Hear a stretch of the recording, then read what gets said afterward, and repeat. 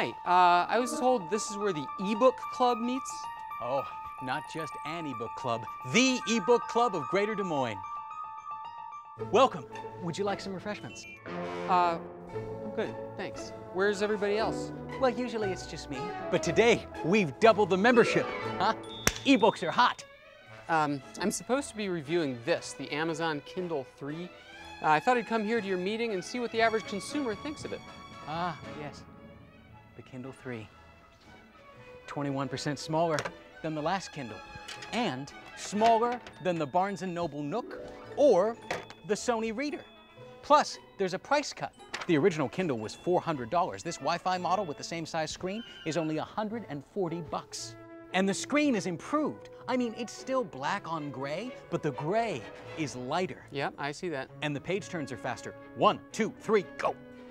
Yeah, got it. But what I really wanted to know... Longer battery life. Yeah, that's always good. Double the capacity. It can hold 3,500 books and display your PDF files. You know what? I get it. I read the press release too. I'm really more interested in asking the people here how they think something like the Kindle compares with the iPad, which does a beautiful job of iBooks and a whole bunch of other stuff too. Uh-huh. Wow, that is a perfect segue to tonight's great debate.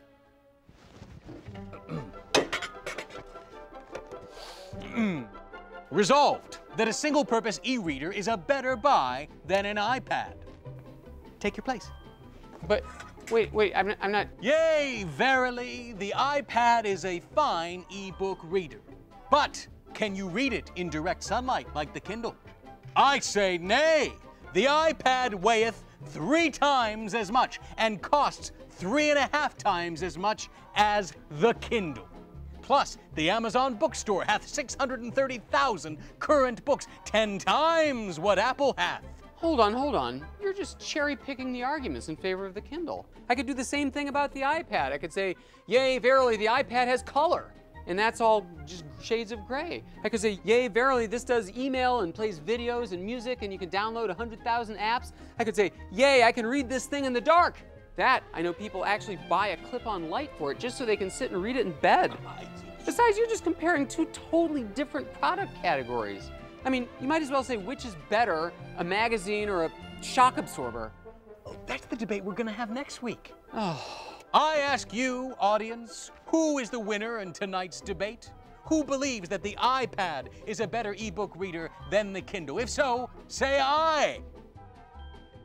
There you have it, Kindle 3 wins. What? That's not a proper vote. Who here doubts the validity of the voting?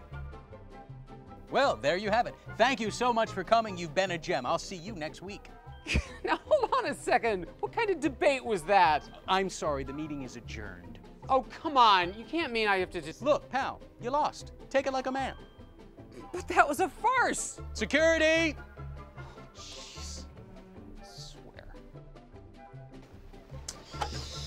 There's one in every crowd.